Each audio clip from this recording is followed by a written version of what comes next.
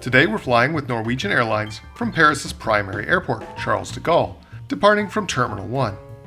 Terminal 1 has a unique multi-tiered circular design with different levels for check-in, baggage check, and security that can be a bit disorienting to navigate, so do leave some extra time for your first visit to this terminal. When you fly Norwegian economy, even if you only have carry-on bags, you do need to stand in line to have your bags weighed, measured, and tagged to make sure that they conform to the strict guidelines Norwegian provides. We ended up making it to the gate just before boarding by the time we got through the bag line, so be aware this does take some time. Billy here with Gilbert Travels, December 29th, so this is my last flight of the year with Norwegian, back in economy to Florida, to Fort Lauderdale here from Paris. So going to be actually in the exact same aircraft, the 787-9 Greta Garbo tail. So we were in this plane premium economy a few days ago. Now we're heading back in economy. We'll show you what the difference is like. All right, see you on board. Do be aware that security happens right at the gate. So while there are restaurants earlier in the process, don't get any drinks that you intend to bring on board the flight. However, they do provide a store at the gate so you can get some things to bring on board. Okay, so before we go any further, in order for you to follow along with my review, I think we need to discuss Norwegian's fare structure first. Stick with me, as the rest of the review will make a lot more sense after watching. Norwegian is a low-cost carrier, so they include almost nothing in their base low-fare ticket. But you can buy bundled upgraded fare classes, or you can build your own experience by adding a la carte to this base fare. When we flew last year, the low fare included an underseat and an overhead bag, but no checked bag.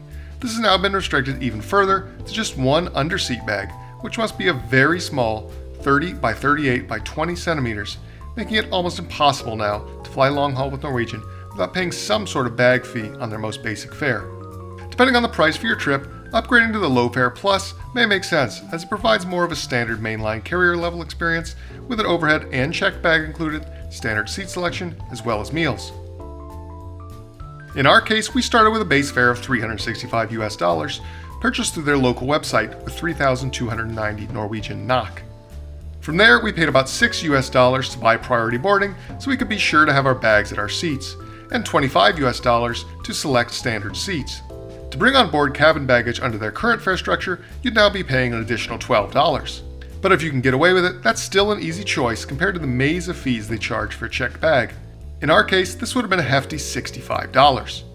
We also skipped the $40 charge for 2 prepaid meals, opting instead to see what we could rack up by ordering on our own from the onboard snack and drink menu. So really it's quite complex, but hopefully that's a concise description so we can follow along together as we get on board today's flight. Unfortunately, my GoPro is not recording as I thought when we were boarding, so instead I turned it on when I put it down on my seat. In any case, I shortly realized my mistake, and with priority boarding, we were still some of the very first people on board the plane, and I was able to have a look around the cabin. Today's flight had a couple significant points for me. For one thing, it was my first time flying coach on the Dreamliner. This is also my first time flying in economy on a transoceanic flight since 2012. When Grace and I were in the back of a British Airways 747. After that flight, I've always upgraded to at least premium economy for transoceanic travel. So while we'll take a better look at the seat in the air, will I be able to enjoy going back across an ocean in economy, even in this tight economy of a modern 787? Let's get in the air and find out. Ladies and gentlemen, good afternoon. Welcome aboard our flight EY 7047 with service to Port Lauderdale. We finished our boarding process. Flight time is calculated with 9.5 hours, 9 hours 30 minutes. And we're expecting a smooth flight. Nevertheless, unexpected turbulence can occur anytime. We are about to start our push in a few minutes. In the meantime, please make yourself comfortable on board, and I wish you all a nice flight.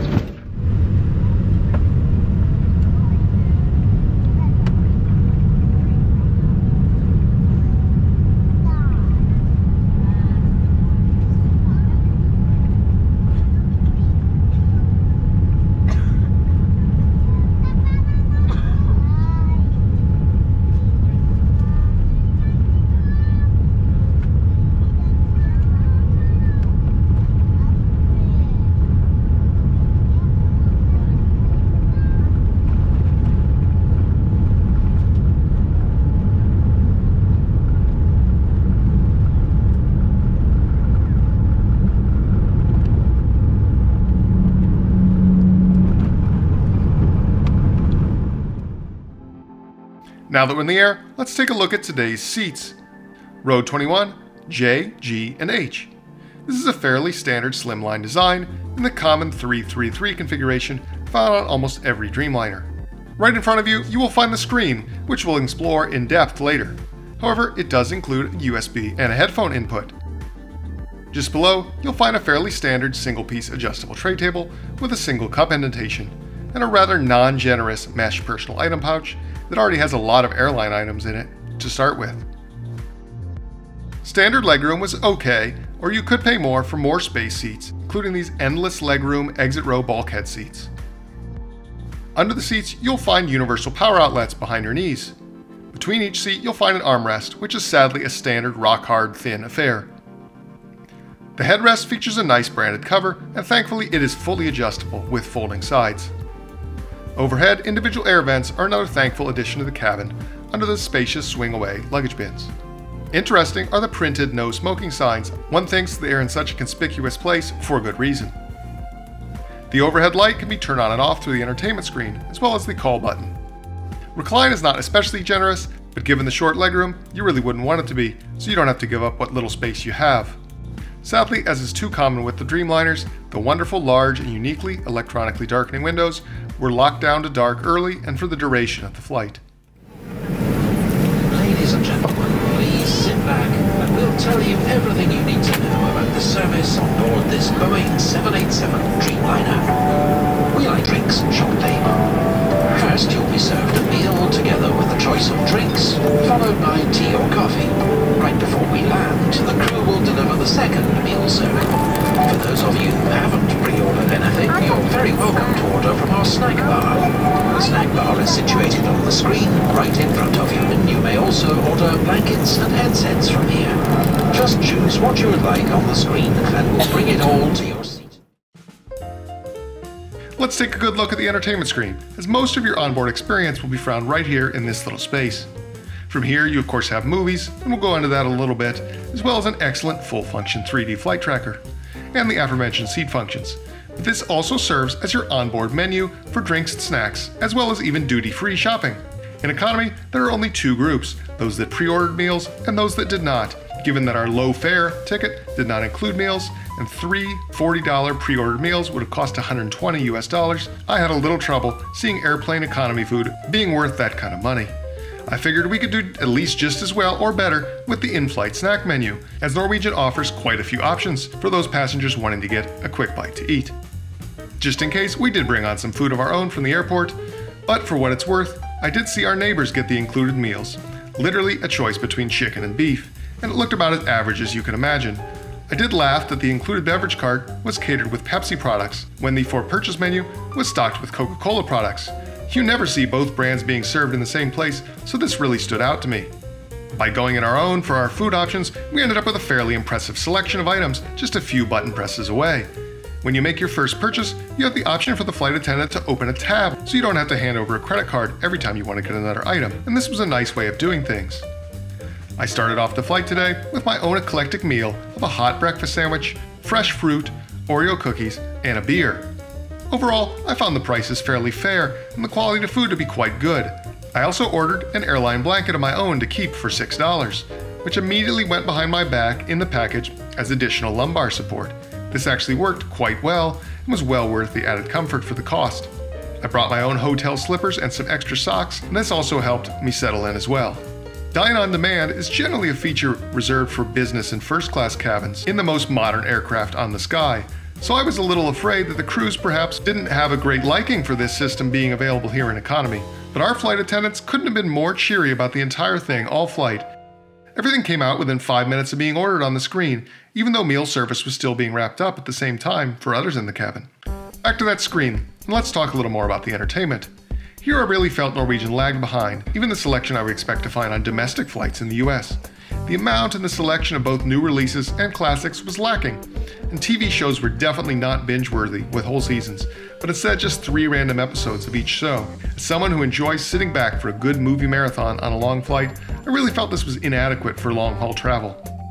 Norwegian is touting free international Wi-Fi access, but at the time I took this flight, our aircraft had not yet been outfitted with that service.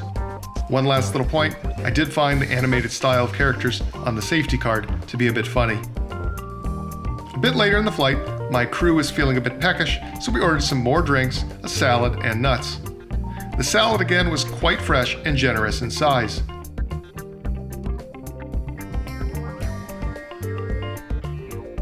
Then it was time for a lavatory break, and here you will find a pretty standard affair, although I couldn't believe somebody had the audacity to graffiti scratch the mirror. What the heck is wrong with people?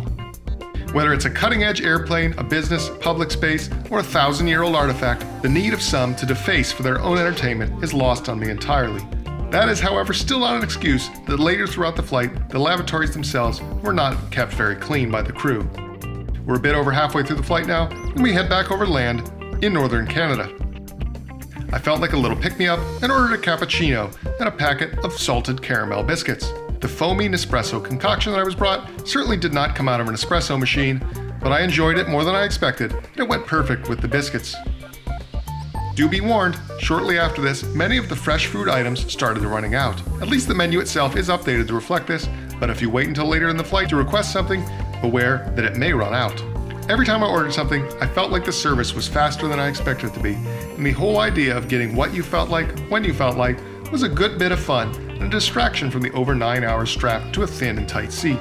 Maybe after doing this several times the novelty would wear off, but this came away to me as likely my favorite part of today's flight. Shortly after, it was announced that the buy on board was closing, so the crew could move on to pre-arrival duties. Our tab automatically closed out, and we ended up ordering 30 items for $59.50 US. That was just under half of what pre-order meals would have cost us, and this was a lot more fun. Plus, there were many selections we didn't even get to try, like instant noodles. Finally, the cabin lights were brought up and the window brightness was unlocked, so we could begin to acclimate for our late afternoon arrival back into Fort Lauderdale International Airport. I'll give my closing thoughts in here in the air today, as we had a busy time with customs and immigration and a long drive home after we landed. Overall, made a pretty comfortable trip. I enjoyed ordering some things off the snack menu there, helped pass the time. And, you know, it's my first transatlantic crossing in coach since probably like 2012. So overall, I survived it pretty well. But overall, Norwegian was a comfortable way to go. As a quick update for you, I shared in the start of my premium economy review about Norwegian's pre- and post-COVID issues operationally, and I'm happy to report, as of the publication of this video, they are indeed taking reservations again on the Dreamliner as planned for spring of 2021 travel. I do hope that their long-haul operations do resume on schedule and with great success. And I would definitely fly Norwegian again under the right circumstance and pricing.